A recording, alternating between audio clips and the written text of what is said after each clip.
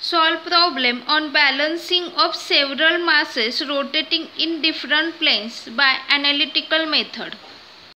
Given question: a shaft carries four masses in parallel planes A, B, C and D in this order along its length. The masses at B and C are 18 kg and 12.5 kg respectively, and each has an eccentricity of 60 mm. The masses at A and D have an eccentricity of 80 mm.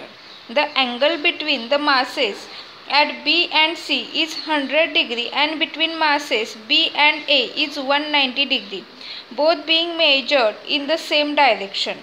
The axial distance between plane A and B is 100 mm and between B and C is 200 mm.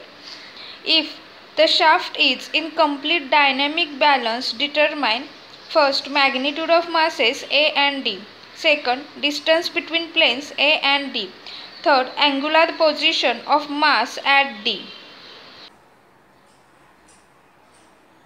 In this question, four masses A, B, C and D are rotating in different planes about the same shaft, which are dynamically balanced.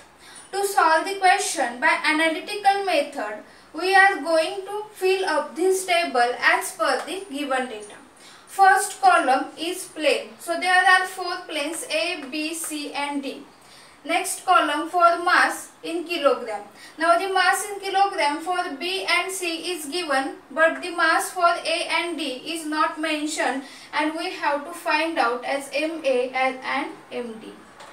Then radius of rotation. So standard unit is meter. So this radius of rotation we have to mention for all these masses which are also mentioned in question. Now next, angle theta. So angle theta for A and C with respect to B is mentioned in the question. So we will consider the angle for B is equal to 0. So this is our assumption, and then with respect to B, angle A is 190 degree and angle for C is 100 degree.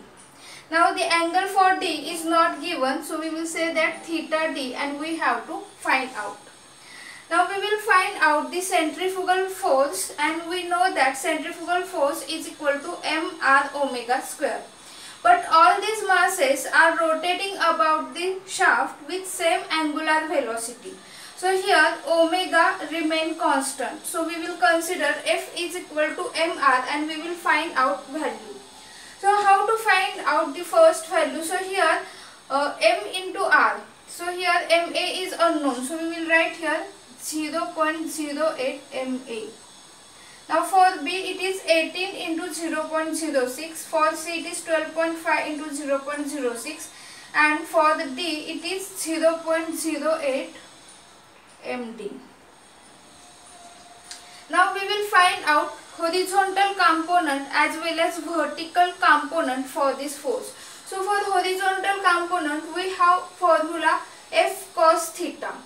So we will apply this for A. So what is F? So F is 0.08 MA cos of theta, that is cos of 190. So with the help of calculator, cos of 190 minus 0.98 multiplied by 0.08, and that is equal to minus 0.07878 MA. Now next, F cos theta is applied for B, where F is 1.08 cos of 0, that is 1.08. For C it is minus 0.1302. Now for D, how to find out? So 0.08 MD into cos of theta. So here theta D is unknown, so we will write here 0.08 MD cos of theta D. Now we will find out the vertical component. So F sin theta. So instead of cos theta we have to find out sin of 190. So it is minus 0.70 into 17 into 0.08, that is minus 0.0138 MA. Now in the same way here is sine of 0, that is 0. Then for C it is 0.7386 and for D, theta D is unknown. So we will write here F is 0.08 mD sine of theta D. Now we will move to the next L. So what is this distance L? That is the axial distance in between different planes. Now we have to find out first reference plane, or we have to decide any one plane as a reference plane. Now if we observe for A and D, these are two unknown because we have to find out mass of A as well as mass of D. So we have two options to decide the reference plane. So we can decide either A or D. So I will decide this plane A as a reference plane. So I will mark here this A as a reference plane. So we have to mark out this, and then only we will find out the distance from this reference plane for the other plane. So what is the distance of plane A from the reference plane? So A itself is a reference plane. So L is equal to 0. Now what is the distance of B? So B to A distance is 0.1, that is mentioned. Now in between B and C distance is mentioned in the question, but we have to find out the total distance of C from A, that is 0.3. And now what is the distance from this D from A? So we will consider here as a LD, and which we have to find out. Now we will find out couple. So again for couple we will find out the horizontal component as well as vertical component. So what is the formula to find out couple? So for the horizontal component we have to take horizontal component of force multiplied by this value of L. So 0 into minus 0.078 MA, that is 0. Then here 0.1 into 1.08, that is 0.108. Then minus 0.039, and for D, if we observe, we have to take horizontal component multiplied by L, that is 0.08 mD sine of theta D LD. Now we will move to the vertical component. So for vertical component again FV into L, so 0 into this term, that is 0, then FV into L, that is 0 into 0.1, again 0, then 0.7386 into 0.3, that is 0.2215, and again we will move 0.08 mD sine of theta D. Sorry, here cos of theta D, because this is the horizontal component. So here will be cos of theta D, and here sine of theta D LD. Now if we compare this force as well as couple columns, then in force column there are two unknown terms that I have written with the help of red marker. But in couple column there is only one unknown term. So we will first resolve this couple, that is we will consider the summation of CH and summation of CV. So what is the addition of all these numbers, that is 0 plus 0.108 minus 0.039 plus 0.08 mD cos of theta D LD. Now we will consider this summation of CH is equal to 0. So when we solve this, we will keep this unknown term on the left hand side and all the known terms to the right hand side. So when we solve this, then we will get MD LD cos of theta D is equal to minus 0.8625, and this is the equation number 1. Now in the same way we will take here the summation of CV is equal to 0. So here 0.2215 plus 0.08 MD LD sin of theta D is equal to 0. So we will keep here unknown term on one side and all the known terms to the right hand side.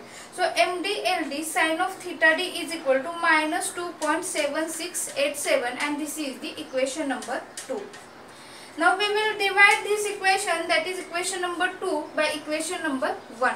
Then what will happen, this MD LD is the common term and that will be getting cancelled, and sin theta by cos theta is equal to tan theta. So here I will cancel this. To decide in which quadrant the angle theta lies, we have to first find out the value of sin theta and value of cos theta. So in this case sin theta d is equal to minus 2.7687 and cos theta d is equal to minus 0.8625. Now we will understand with the help of four quadrants. The horizontal line indicates the values for cos theta and this vertical line indicates the values for sin theta.